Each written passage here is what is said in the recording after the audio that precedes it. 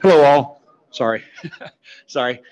I'm Steve Dunn. I'm the chair of our local AIAA Hampton Roads section public policy, and really appreciate y'all being here today. Thank you. I think we have a really nice presentation.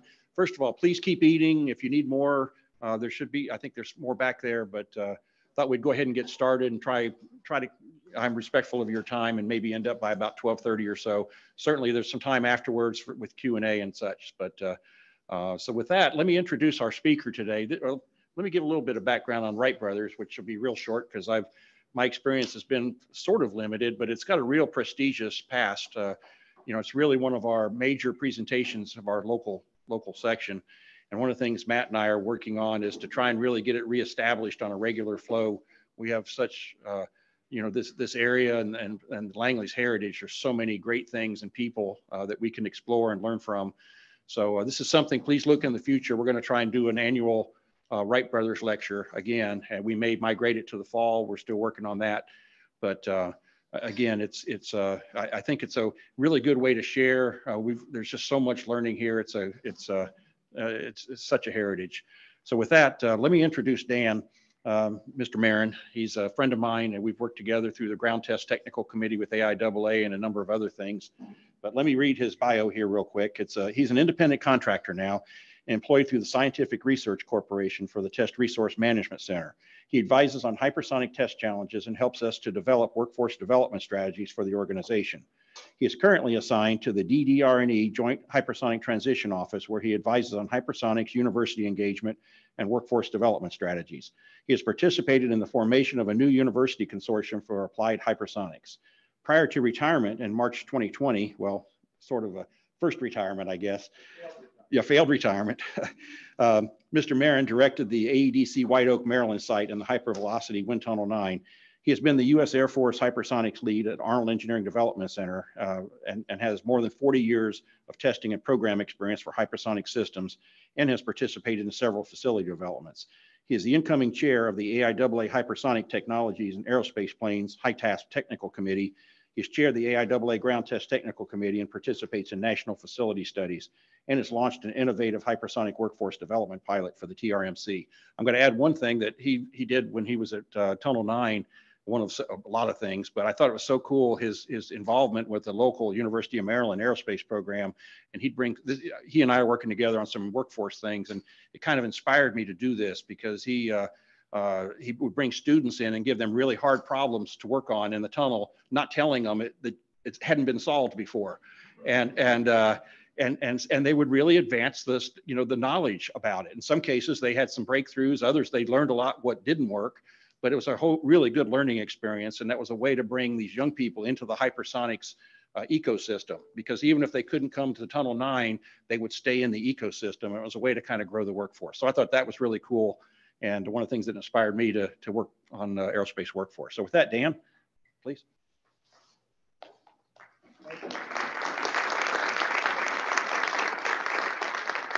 Now, first, to correct the record, it's not over 40 years, it's only 40 years. So I did not know Orville or Wilbur. So it's funny, when you're asked to give a speech or a talk on history, and you're not a history major, you start to think, okay, I guess I'm old, right? But I think that's okay. And so that allows me to put on my reading glasses. But interestingly enough, last week while I was traveling in Tennessee, now it's hard to see you. See, this is the problem with getting old. Last week while traveling in Tennessee, I was at the Arnold Engineering Development Complex and also the University of Tennessee Space Institute. We have research going on there, met with the research PIs. And of course, when I do that and visit a university, any of the 110 that are in our consortium right now, I like to meet with the students. And so the students are really where it's at. Workforce is really where my heart has been. But sitting with these students, we like to have a round table question and answer period where we kind of get together. They ask hard questions. I kind of search my soul to try to answer them. And one thing I realized just last week is that every question on a variety of topics that they could ask in hypersonics, I was able to find something in my past, in my experience, that helped me answer that question and say something relevant to the conversation. And so it was exactly that moment where I realized that I am the Forrest Gump of hypersonics. And so now, for those of you who are not familiar with Forrest Gump, he was certainly not responsible for all the great things that happened in history, but he found himself there when they happened, and sometimes even knowing the people that did it. And so it's amazing in his lifetime, as he was there for so many interesting things, I figured that I could actually relate. And so, okay, what are we here for today? Today we're going to discuss the history of hypersonics. And so one of the terms you've probably heard many times is, if you do not know history, you will be doomed to repeat it. And so I started thinking about that for hypersonics, and I said, well, that's not necessarily too bad. When we look at our hypersonic history, we may come to the conclusion that doomed to repeating that may not be that terrible. And so at that point, I think that when we're done here at the end of today, maybe you will agree with me on that point, that our hypersonic history together has been pretty amazing. A couple of caveats first. First of all the opinions will be my own. While I do actually support the Test Resource Management Center and the JHTO, Joint Hypersonic Transition Office for DoD, everything you'll hear today are pretty much my opinions, shaped by those that I know. And so with that, our second caveat will be, sometimes you'll hear things that don't sound exactly true based on something that you know. It's because I want to talk in this open format about hypersonics, and everything we can say about hypersonics is not necessarily in the open. So what I want to do is bring relevant programs and relevant experience and talk about those lessons today. So if you call me out on those and I don't give you an answer, you can assume that's why. And then third and finally, I am a test guy. I spent my pretty much early career in hypersonic test and evaluation. And so most of my opinions and ideas come from a background of test. And so with that, we're done. Are there any questions? No, you really don't get off that easy. A little bit more. All right. So hypersonics. Hypersonics, of course, is back in vogue today. It's hard to go to anywhere and not hear a conversation about hypersonics. The typical conversation usually falls back to, boy, the US is behind country A in this, or boy, we have to catch up to country B in that.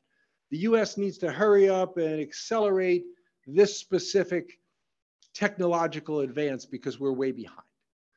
And so today I don't talk about any of that.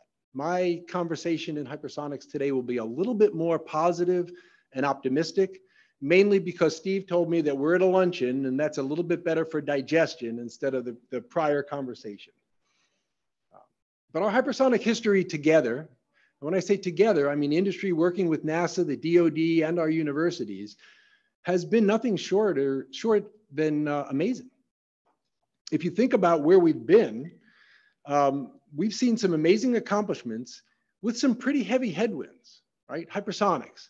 Our environment alone means we measure speed in terms of miles per second. At those speeds, we develop temperatures that will melt any metal. And we create chemistry that make organic chem majors blush. And so succeeding in hypersonics has never been a guarantee throughout our right about 80-year history right now. And we've done pretty good. So if we are indeed doomed to repeating history, then I'll take that, because I think that our future in hypersonics is going to be quite bright. And I believe it'll probably arrive sooner than you might expect. And so I think doomed to repeat history is fine. At this current time, you're thinking, okay, 15 minutes on the first chart, he's got 33. We better have dinner as well at this luncheon. And so I will get started. But before I do, I want to say one last thing. I want to thank Steve Dunn for putting together this meeting, inviting me here. I'm humbled to be talking to you. If you know Steve at all, he's been at the forefront of so many things. He is one of those folks that I've looked to in my past to make sure that I can be the Forrest Gump by being close to those who actually accomplish things. And so one of the things I know about Steve, he's one of the most energetic, lifelong learners I've ever met, and I owe you a lot. So thank you, Steve, for putting this together today. Okay, our hypersonic heritage as we aspire towards systems. Today's talk, I hope, will be walking through some of our shared experiences and systems to where we had some hard challenges. And in all of those cases, I think we'll find out that good old American ingenuity solved some challenges where if we didn't do that back in those days, if we didn't come up with an interesting way to succeed and move on, then instead of me talking about our heritage in hypersonics today, I might be talking to you about how I invented the perfect whiskey cherry, and I'm selling that for a business. And so if you want to know that story, you have to come to the Embassy Suites bar tonight. We can talk more about the whiskey cherries there. But one theme that actually comes through our entire history is that we have never, on any system that I'm aware of, knew all the physics. We didn't have all the information. We couldn't even gather all of the data. And so in this environment that I described before that is so daunting, not having the tools that can really completely describe the physics would mean that it would be very hard to succeed in anything, and yet we have. And so for that, and thinking of how that happened, I think that we have a bright future ahead of us. So with that, I'm actually going to go ahead and start our presentation. So the first thing I need to do is figure out how to get my charts up, since currently I have a picture of myself, which isn't helpful. And so maybe Matt will help me. I'll step away and chit chat more on this side. Since I speak loud enough, you still probably can hear me in the back. And so as we start to move forward, interestingly enough, this is what I said before, but in the 80 years, right? We started in like the 40s or 50s. We can kind of debate when we really got our first start, but you can think about some of what we did in the 40s and 50s, thinking about hypersonics as being something mathematically that is possible. And in that short 80 years, you look at where we've come. And I think if you look at the systems we have, demonstrators, the type of technologies we move forward, it's clear to me that we are at a place of success that really was not guaranteed. And I think that we are here. A lot of what we did, though, was easy compared to the hypersonic missions to come. You know, we relied on the fact that we were protecting ourselves thermally from hypersonics that happened to us, mostly in the past. In the future, we're trying to get efficient with that, which means air-breathing engines and aircraft-like operations and making hypersonics routine. And that job actually means we're going to have to be more precise, learn more, and have a lot more information about these systems than we ever did before. Since it's a history presentation, I felt allowed to go back to a presentation that I actually made 15 years ago. So in 2008, I put together this chart, this set of charts, and I've added a few things since then. But the best way to view history is to look at the present and find out how much of that came true and how much we still need to do. And so I always start my history presentations with this same presentation I gave at a plenary in 2008. And of course, that plenary was given by, and as I mentioned, being the Forrest Gump, I was able to know Mark Lewis, Dick Hallion, John Adams, Mike George, Jim Pittman, John Burton, Johnny Armstrong. Those are the people that helped me create that presentation in 2008. And so we'll walk a little bit through that today. First, we'll start with ancient history. And so now, just like I wasn't there for the Wright brothers, I was not there for these either, but I actually learned from Dick Hallion about some of the things that happened. We were flying, right? We as a world were flying hypersonics. If you look at the A4, right, above Mach 7, right? And then down here, even if you look here at the bumper whack, Mach 7.6, X-17 was Mach 14.4, clearly hypersonic, rocket powered. We were looking into the environment of hypersonics even back then. There even were wind tunnels. One of the ones working at White Oak, we stole from the Germans. Well, spoils of war, is that stealing? I don't know. We can get a lawyer to figure that out. But these tunnels moved from Germany to White Oak, and where I worked, I got to test in this tunnel. That was the very first tunnel to do hypersonic testing. And so amazingly enough, I was actually part of history. That tunnel test cell is still there in the lobby of Tunnel 9. You could actually touch that facility. And the test article, I haven't advanced the slide, is still there. One of the original test articles they used in that tunnel. So it's kind of cool that history still is alive and well there. At the time, one of the things we do in the government is study things. We love to study things. A lot of times we have study paralysis where we keep studying the same thing and never get going because it seems too hard or too expensive.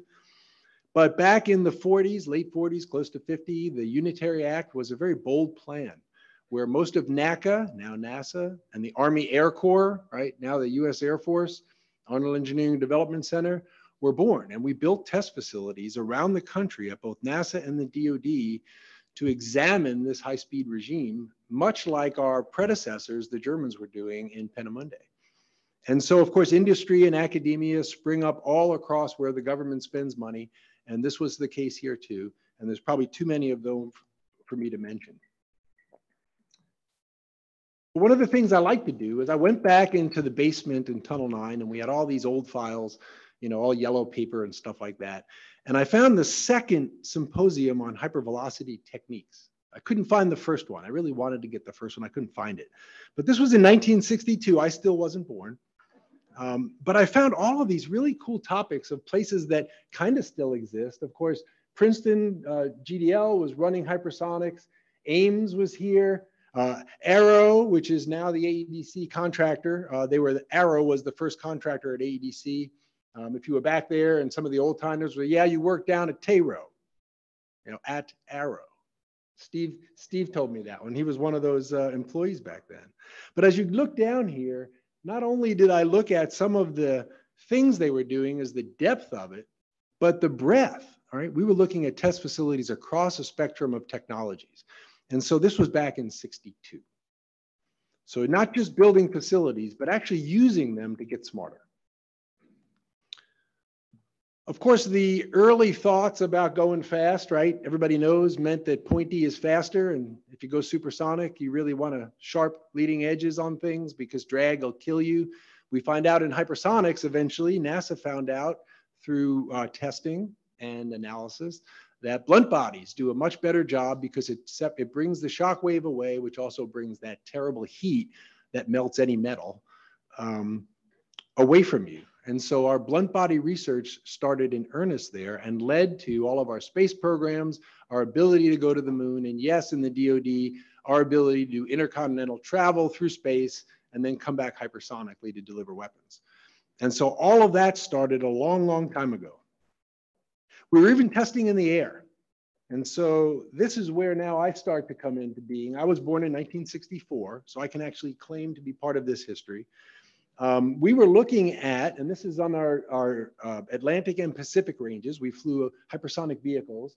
These still exist. If you go to Dayton, you can put your hands on these vehicles. They're at the Air Force Museum. When Dick Hallian showed me that, we had a private tour with Dick, and he's like, yeah, you could touch the heat shield. And I'm like, okay.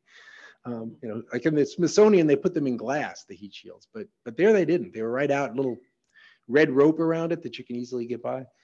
And so, but here we are, Mach 15 over here, Mach 27 re-entry conditions. We were testing the atmosphere and taking data to do a few things. One is to find out why all the assumptions we had about hypersonics were completely wrong. All of the test facilities we thought we would build did not produce the types of environments that we thought they would based on our calculations. And so flight test was very important in helping us understand the fact that we don't know everything on the ground. And that's still the case. And so this easy chart over here talks a little bit about the fact that facilities like shock tunnels had claims of being able to produce stagnation temperatures, but when we actually build them in a real world and have to operate them, they deliver far less than that. And so it helps us understand our tools so that when we start designing these systems, we can actually do it right. And so history will shape our direction. And the data that we take in flight helps ground, and then the ground makes flight possible, right? That's that thing we have to see together. And so let's start by saying the first program I want to talk about is the space shuttle program, which I will talk about X-15 in relation to that. Okay, one thing I didn't know until I started taking this history class from Dick Hallian back in 2008 was that the X-15 was a surrogate for the space shuttle, right? We didn't know how to test the space shuttle. The physics wasn't understood. We didn't have facilities that can help us. And we were certainly not going to put a man in a reentry vehicle at first on the space shuttle without being able to test it. However, we had no way to bring the space shuttle to hypersonic speeds in flight, and our facilities couldn't do it at scale. And so we built the X-15 to rocket power fly into the edges of hypersonics where the space shuttle may see and understand some of the physics that we didn't know. And so the X-15 research vehicle we flew in order to understand that larger vehicle that we were going to have to bring back at much higher speeds. And so the surrogates there, at that point, we did not understand all the physics, but we were able to move ahead anyway. And by the way, that'll be a common theme as we move forward. The question always comes, do we duplicate everything, or can we replicate some things? Can we rely on the fact that we have a partial simulation, maybe duplicate a few parameters or a combination of parameters, or do we have to duplicate everything? Because if we have to duplicate all the physics of the space shuttle, that program could have never been possible. Many things fall into that category. The one I'll mention here is that at the time, most of our wind tunnels did not operate at the proper temperature. And so could we rely on the force and moment data from cold gas wind tunnels, Mach number, Reynolds number, and be able to understand flight controls for that vehicle, even though we don't have true temperature? And if the answer to that question was no, it would be very difficult to build that next vehicle. But fortunately, the answer to that question was yes. We were able to do a lot of work in cold gas wind tunnels that gave us most of the answer, or at least reduced enough risk that we can continue the development of that program. Again, that wasn't everything. So many of you have heard this or seen this somewhere else. If you took John Anderson's courses, you probably got a piece of this. It's in all of his textbooks. But when we originally started flying the space shuttle and bringing that home, there was the whole body flap situation. So if you know the shuttle, when it existed, right, it comes in, I don't know what, Brian, 32 degrees or something? I'm not the shuttle guy. Oh, okay. Who's the shuttle guy? 40. 40 degrees. Thank you. And so shuttle comes in, it's got one control surface that's going to stop it from toppling over, and it's this big body flap on the bottom. And so you have to figure out where to put the body flap to trim it out so that it actually makes it home safely.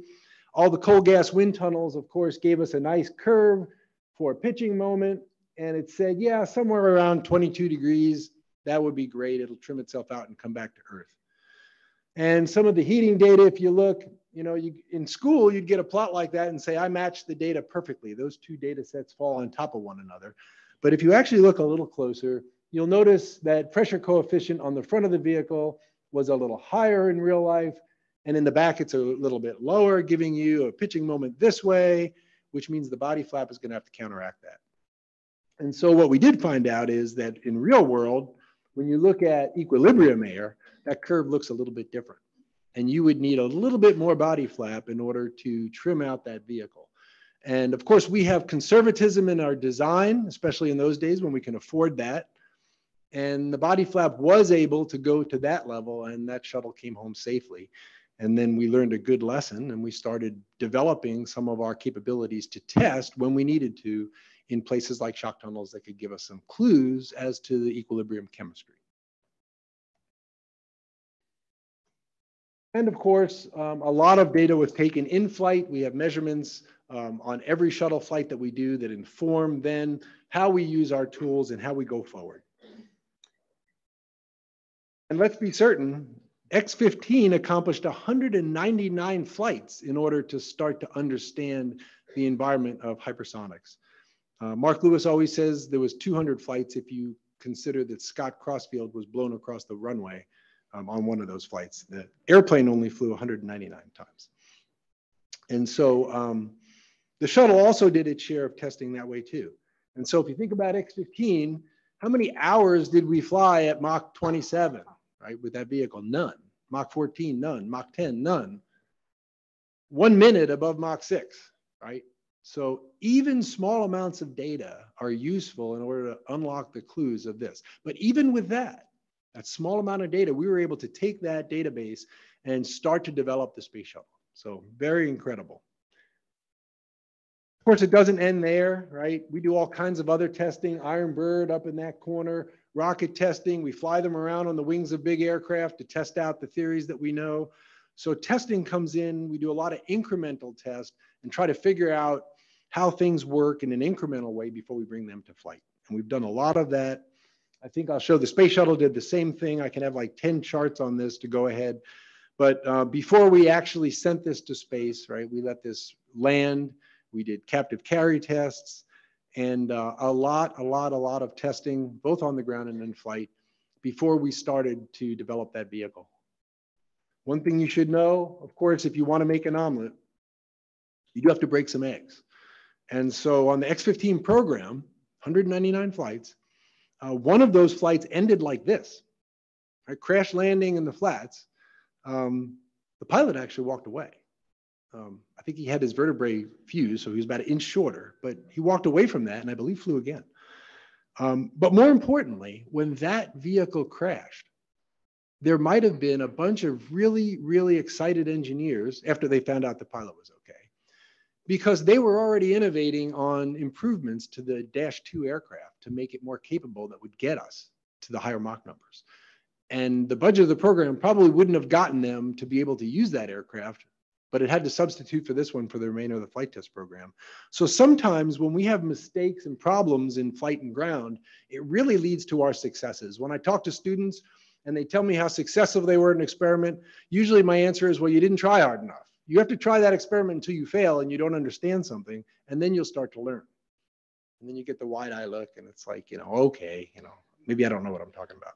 But in this program, you can see they had their share of failures. And I think that led to much of the understanding that actually came out of that program and the subsequent shuttle program.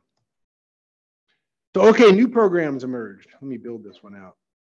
There it is. I was a part of these programs. So SDIO, right, termed Star Wars, because it's pretty much an impossible job, right? We are going to accelerate a missile to hypersonic speeds, find, track, and destroy a target also moving at hypersonic speeds, and do that reliably, right? Back in those days, no one really believed that.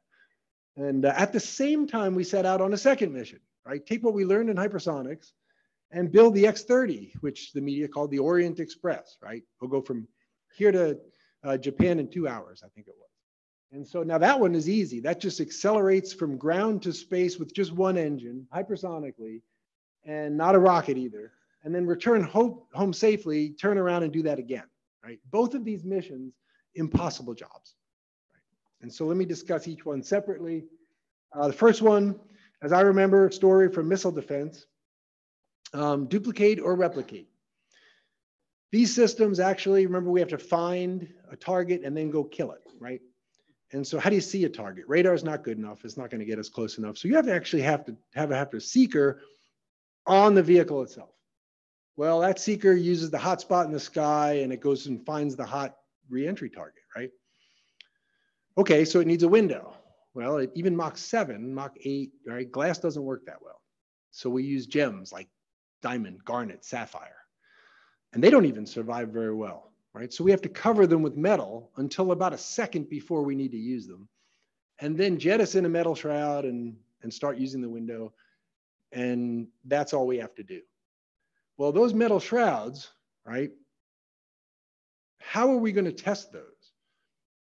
So the thought was, can we use subscale light shrouds in a cold gas wind tunnel and tell us what we need to know about this system? Because if that's possible, we can go ahead and finish the design of missile defense interceptors that operate in the atmosphere, and everything's good. As it turned out, we did those tests. We actually did them at Tunnel 9, and the shrouds came off beautifully. And they went and they were ready to go to flight. Of course, they went to flight and didn't quite work. Shrouds started to come off. They started to crumble. The vehicle spun. They had to destroy it. The guys said, "You are never coming back to this range again until you show us with engineering data that system works in a real environment that's appropriate." None existed. So that program, the entire missile defense system that we all rely on today, would have not been possible because of that one piece of information we didn't know. And so what they did is they said, well, we've got this other Tunnel 9 facility. It operates, it's big enough. It operates at high enough pressure at Mach 10. If we only expand it to Mach 8, we can match the dynamic pressure. And then we can find out that the dynamic pressure and a high enough Mach number would be, if you had those two things right, you'll reduce your risk enough. So we did those tests. We were able to prove the data, go back to flight and succeed. Since I'm a test guy, I always like to add this final part, is that in a wind tunnel, right, full scale actual deployment system, 10 pounds of hardened stainless steel each, coming off at Mach 8 at a real pressure for Mach 8 at whatever 1,000 feet. I don't think I can still say, but it's low enough that it's high pressure. 100 PSI. So a lot of PSF, right? Where do those shrouds go? They go down the wind tunnel and they go into the vacuum sphere. And so, all right, I've got still 15 minutes, so I'm going to tell the story. I can remember the commander of our Navy base said, okay, you're going to do what in my wind tunnel on my base? Tell me what the worst on worst case scenario is. What could happen? We said, well, sir, the shrouds are hardened stainless steel. They'll come off at Mach 8. If they don't slam against the walls and deform, they'll probably still retain their aerodynamic shape enough to fly down the diffuser pipe at about Mach 4. They will enter the sphere somewhere between Mach 3 and Mach 4, hardened stainless steel. And if the pointy end is first, it'll go through the sphere like butter, still retaining its aerodynamic shape, and end up in the condominium complex out back. By the way, I lived in that condominium complex. I made sure I was testing that day. And so, you know, the end of that story is, but sir, we have this risk mitigation plan that means none of that's going to happen. And we did the test, it worked. Nothing went through the sphere. The plate that is on the back, we had a catcher's mitt and a extending, we went into the sphere and erected a catcher's mitt of steel rope. I mean, you know, inch thick steel rope, 3 of those into a catcher's mitt. So a lot of energy in hypersonics. All right, enough stories. I'm gonna run out of time. Scramjets, right? Everybody knows that, you know, back in 1958, the Weber-McKay study said that mathematically scramjets are possible. This is easy, no moving parts, right? Air in, add fuel, it's hot enough, it's gonna burn anyway, right? And so we knew that back in 58. And so we said, okay, we will develop an airplane, right? And so Tony DuPont came up with this elegant pointy configuration. It was going to meet all the needs of NASP. And then, of course, hydrogen fueled. It didn't meet its performance, so you have to add more fuel, adds more weight, makes the thing bigger, adds more weight. And so that vehicle could never close. Eventually, 10 years later, it looked like that vehicle. Pretty much could have almost closed. The engines almost worked. It took us 10 years to get the test facilities ready to do that job. And one thing you find out in any program, that the time it takes in a program is directly proportional, inversely, to the political cycle. So, you know, Congress every couple of years, Senate every couple of years, president. So we get budgets every couple of years. So if you think you need to go 12 years in a program, you better have a lot of success. And we couldn't get everything ready by the time NASP came, including flight corridors, right? Because we have to fly this thing. And if you're flying it, you know, Mach 15, Mach 20, you use up a lot of real estate fairly quickly, right? And but we got there eventually in all of these systems. And so as we look at this, in the 60s, we looked at missiles. In the 80s, we looked at endo-atmospheric defense, NASP in the 90s. None of them happened in the years that we thought they would. Eventually, lots of advancements like capable computers, material advances, test facilities and diagnostics meant that all of those programs were able to bring another program and inform them, things like X-43 here at NASA, following on high fly and X-51. We were able to take 2D scramjets, which were what NASP was about, to flight and prove that they work. And today those systems are built on that. Missile defense interceptors, really, we didn't see that till 1995 until we were able to prove those technologies. And of course, the 2D scramjet flown in 2004, right? So it takes decades before we really do that. But the key is we have to pass on that technology and not stop. So as we look forward to future systems, and I've already told you that our future will be successful and come here sooner than you think, so it's a fact. As we look to those systems, do we know everything to build a large platform hypersonic multi-engine vehicle? Do we know everything even to do a missile scale vehicle that can fly Mach 8 perhaps? Can we build a very precise missile defense interceptor? Do we know all the physics? Do we understand what it takes to get there? The answer is undoubtedly no. But based on our history of taking what we do know, assuming a little risk, I'm confident that these systems will be there and we will be able to succeed in each of these ways. And the key is we'll go far enough to reduce that risk, because if we are relegated to duplicating everything, right, we will prove nothing. And so we do have to be smart about what we know. I think I had some get off the stage charts. This one was kind of a build. I think it's more motherhood than anything, but it kind of shows how our programs go in a certain direction, technology follows to make programs possible, and our facilities try to keep up by adding diagnostics and capabilities, right? What we at TRMC try to do is get 10 or 12 years ahead of that and start to look at what might become a program and what might they need. But mights don't usually get you funding in the budget. So it's a difficult dance, but I am emboldened by the fact that my boss has asked us to look into S&T and to say, where is S&T going? So that those flowers, when they bud, they will become the next T&E programs and the next acquisition. So we can start to look at our horizon a little further when we look at what capabilities and what test techniques are required. And then finally, this is from a 2001 study, Lyon Wither, Hypersonics in the US Air Force, where their final chart said in 2001, kind of right here, right, when we were just starting again for that upslope, was saying that hypersonics is at the same crossroads as supersonics was 50 years ago. For all of these reasons, inadequate funding, serious ground test shortfalls, inherent design risk, controversial demonstrators that don't seem to work, economic conditions that are kind of disadvantageous, and really no operational requirement, right? And so what they said then was, would a reasonable person today say we made a mistake in investing in supersonic technologies? So now that that was 2001, I used his chart in 2008. And I said in 2008, where we were is, I guess it builds, there we go. Hypersonics is no longer at the same crossroads. In fact, we have aligned our federal infrastructure. If you look at where we're going in hypersonics, I've never seen such alignment as we have today in the US. You know, we are all singing on the same sheet of music. We have funded about $500 million of T&E facilities just in the last few years, and they're asking us to fund more. We have inherent design risks and uncertainties, but those are being worked now instead of just being looked at as difficult problems. And we have less controversial demonstrators. Our demonstrators now are starting to succeed in ways that are opening some eyes. We have increased funding. I have not seen, at least in the DoD, funding like this in hypersonics. And then, of course, we have a stated and obvious operational requirement. And so did I build this again in 2023? I think everything is the same, except we are now aligned, we've funded these, and we are organizing S&T even in our T&E infrastructure.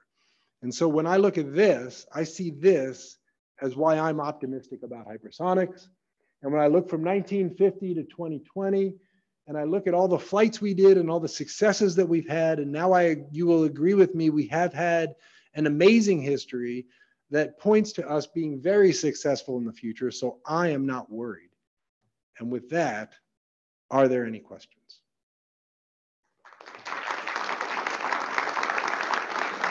There are 2 microphones. So if you want to stand up and ask your question, feel free to do that. We have at least 10 minutes where you can ask me questions, and you'll see if my opening statement that I could actually reach back to something I learned 20 years ago and answer your question.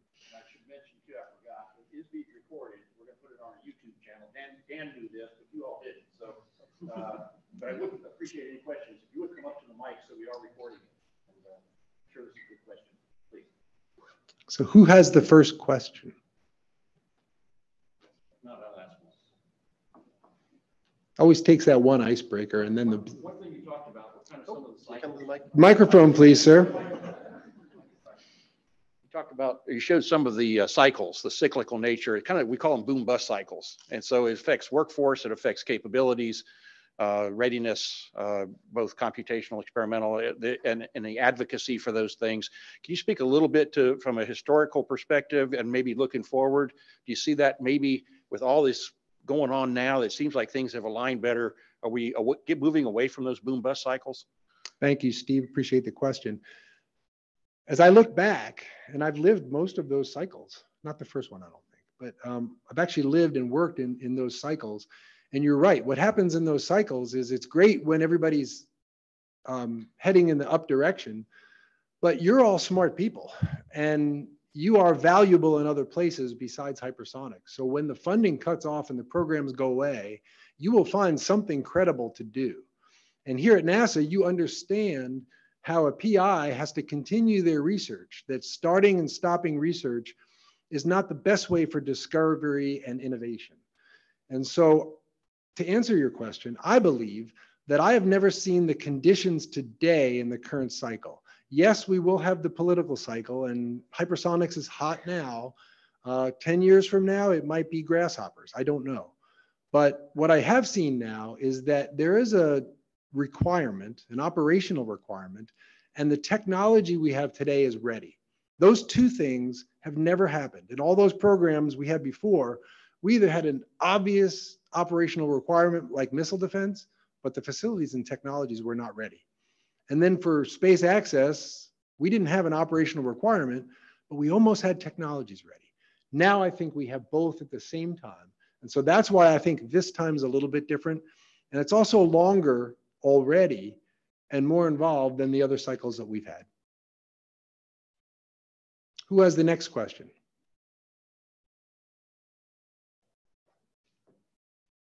Probably a silly question. I assume that T&E stands for test and evaluation, but what does S&T stand for? So in the T&E world, which is test and evaluation, comes from the RDT&E, Research, Development, Test, and Evaluation. We talk about those capabilities that are S&T, science and technology. And so typically in my day job for the TRMC, we look at the large T&E that help programs get to where they need to be.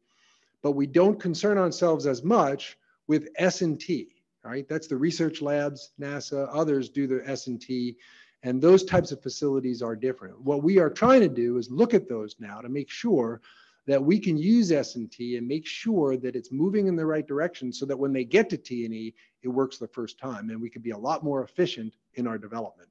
So T&E, test and evaluation at the end of your development cycle, S&T in the beginning of your development cycle where you're coming up with concepts and ideas.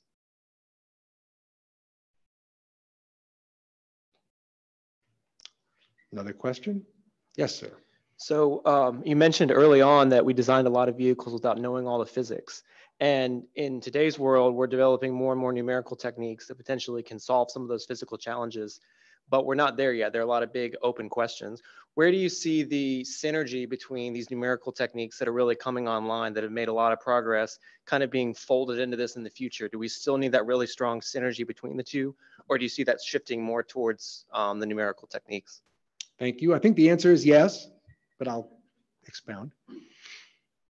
For my entire career, right, we were told as a tester that computations would supplant testing. We would not leave these big, heavy, expensive facilities forever and ever. But what we knew is that we relied on those computational capabilities to actually design the test. But those computational capabilities were not right until we applied data from somewhere, right? Still, much of this physics is unknown. Truth in this flight regime is unknowable. And so both the computational capabilities and the test facilities are wrong. And together, they have the possibility of being right. And so I believe the future is in modeling and simulation. There are things that we need to do that I cannot even imagine in the next 10 years. I can design or build a test facility that can do. And so we absolutely have to put enough physics in our computation from the capabilities we have to extend those capabilities with some risk to a place where we can adequately compute those things that we need. And so more than ever now, I think that nexus between computation and test, both flight and ground, have to be joined at the hip. I remember when I was head of White Oak, and one of my young engineers actually got an AIAA award in the DC chapter. And they asked me to introduce him.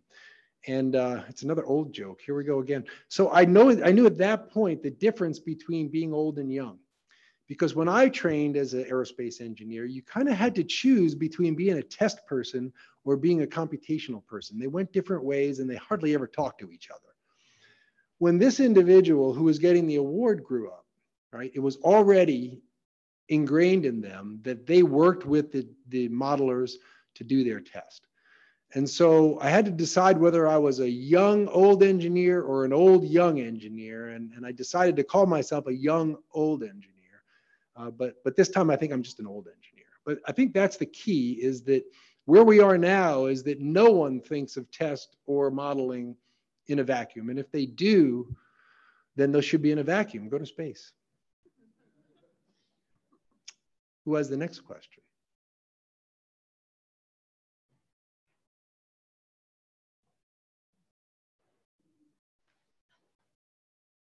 Help you fill up some time. So you've stated we came in front of him, but go ahead, Brian. No, you're good. You stated that we've got, national hypersonic needs and missions from the DoD perspective. Where do you see NASA fitting into that picture and helping out? Thank you, Brian. NASA has always been with us in hypersonics in DoD. We don't always like to admit that. Sometimes you're ahead of us and we're not paying attention to hypersonics, and then we're paying attention, and then you guys decide to scale back for other reasons. And so what I've mainly seen is that we rely on NASA for that deep understanding, big brain thinking of the stuff we get wrong. And in the DoD, we do have the research labs that do that, but they are also very directed towards systems a lot of times. So many times our relationship with NASA brings a component to our understanding that we just don't get in the DoD. I've personally found that working with NASA, many of the people in this room have brought a perspective to me as someone working in the DoD that I would never have come to on my own. And so I think without NASA being that steady hand of forcing us to think a little bit differently about the techniques and analysis that we do, we might go down the wrong path. And so I think we can't get there unless we're there together. The research is driven by the applications that are deemed reasonable, useful, competitive. The best ones for hypersonics that I'm aware of, besides the deployed systems, is doubling the range of an air-launched missile with fixed weight, because you don't have to carry the oxygen. So you can double range for, with an air breather. The hypersonic boost glide, which is not air breathing, the entry vehicles. If you can maneuver and propel, we've been doing maneuvering since the AMARVs a long time ago. Really hard to intercept. Hard in the sense of the aircraft carriers are going out beyond Guam. And sinking Guam looks interesting. The way to counter that and to obviate that application is, of course, to intercept these things. And we had a Sprint anti-missile missile in the 60s, which I worked on and developed the fins for, which would work. The problem was we stopped that because nobody had a maneuvering propelling target to deploy it for. So we stopped. So we need to go back. There's some Israeli work that says dart on dart may be doable. They've got the control stuff to do it, and so we need to go back and look at that. I've been approached on lasers, and lasers won't intercept these things because NASA went into Jupiter on Galileo in '95 at 47 kilometers per second. And a little bit of ablator protected it fine from a radiation dose that was massively larger than anything anybody's laser is going to put on. And you can Faraday cage these things for the high power microwave. So that's not going to work either. the Navy's got a real problem with these things. And we've been working mostly on attack systems, not on the defense of these things. And so we need to do more on the defense. Then there's air breathing to orbit. I was deeply involved with the X-30. And the weight finally went south bad because it was discovered that in the calculations, everybody was assuming laminar flow from the nose, even though they said they weren't, but that's what was baked in the code. And when that changed, the whole weight went south. But since the 70s, every time we've looked at air breathing to orbit, we come up with huge increases in dry weight. Because if you try to air breathe to orbit, you can only do it from Mach 5-ish up to maybe Mach 12 if you're lucky. So you need a rocket, you need some way to get up to Mach 4 or 5, up the ramjet thing, you know, and then the scramjet, and you sum all of that weight, and the answer is no.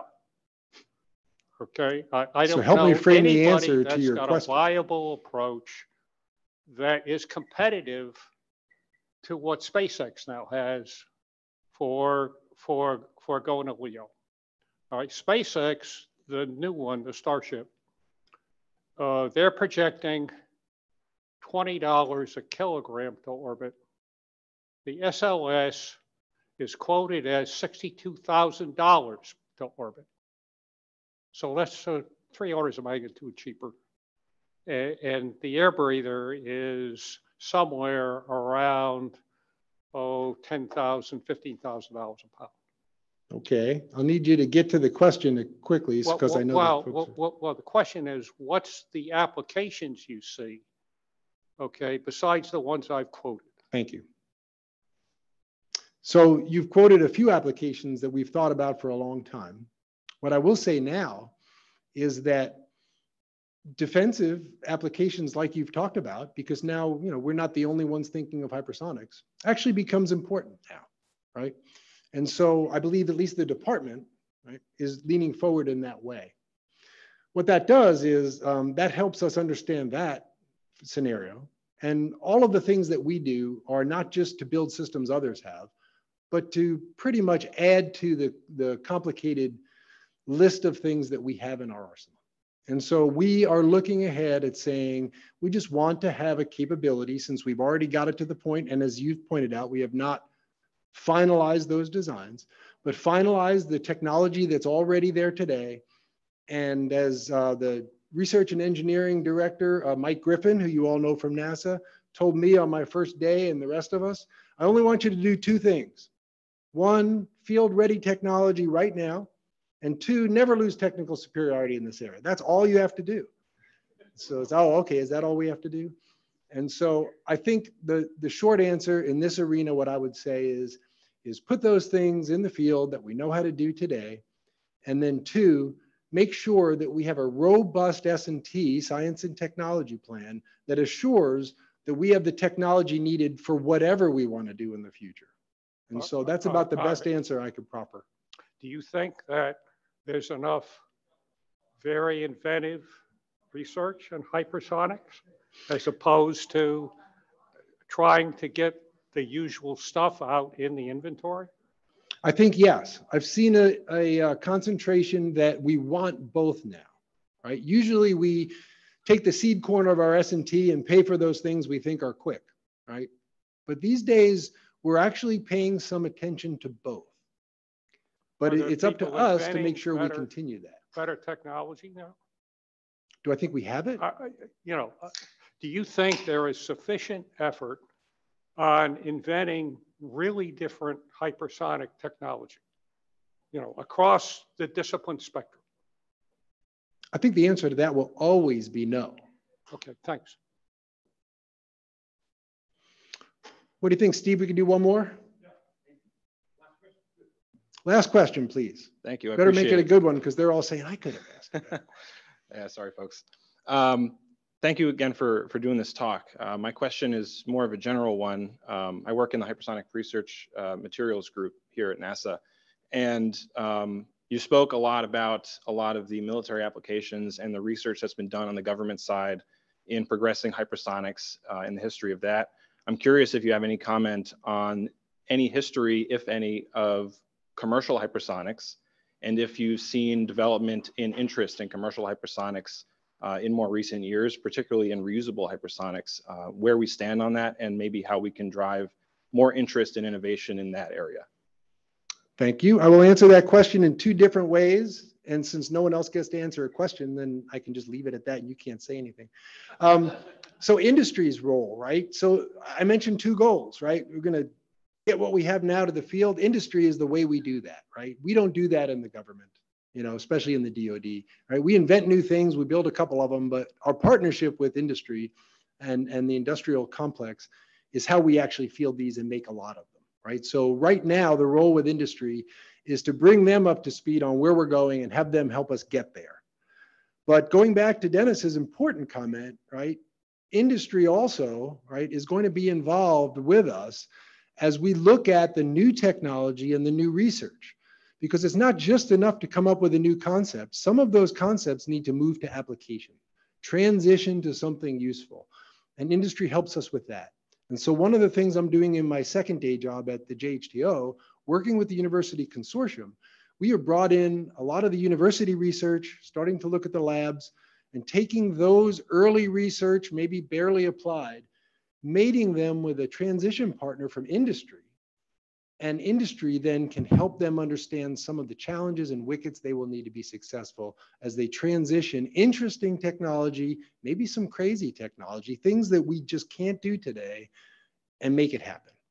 And so I think it is that combination of government working with industry, using the brains that we have in academia, and finding good ways to do that, to come to that next solution for the future.